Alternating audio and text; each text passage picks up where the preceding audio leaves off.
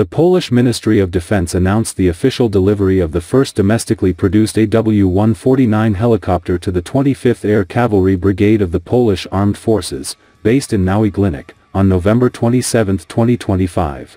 Manufactured by PZL Świdnik, the helicopter is the 11th of 32 units procured under an ongoing program with the Italian company Leonardo, and the first helicopter produced on the Polish production line, which opened in June 2024.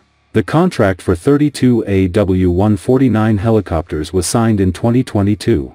Deputy Prime Minister and Minister of Defense Władysław Kosiniak-Kamysz, who attended the handover ceremony held at the 7th Aviation Squadron, stated that the delivery follows recent defense acquisitions, such as the selection of Saab for the Orca submarine program, progress under the SAFE initiative, and new missiles for the Polish F-35.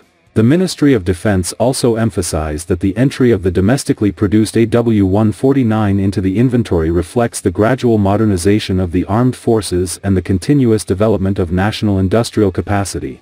The Polish supply contract for 32 AW149 helicopters was signed with the Italian company Leonardo in Świdnik on July 1, 2022, for 8.25 billion zlotys. Separate references indicate the agreement is worth approximately 1.76 billion euros.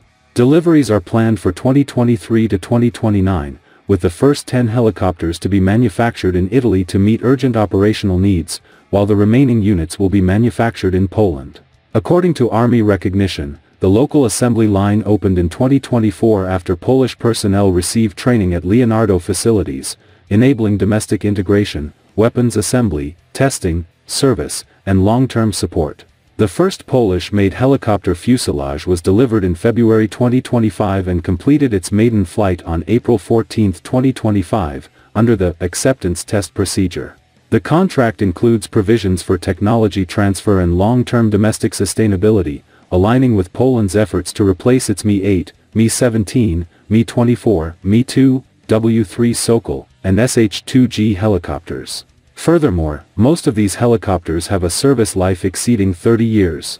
Previous attempts to modernize the fleet include the Airbus H225M Caracal, selected in 2015 but later cancelled, and the subsequent procurement of a limited number of Sikorsky S-70I Black Hawk helicopters for special forces.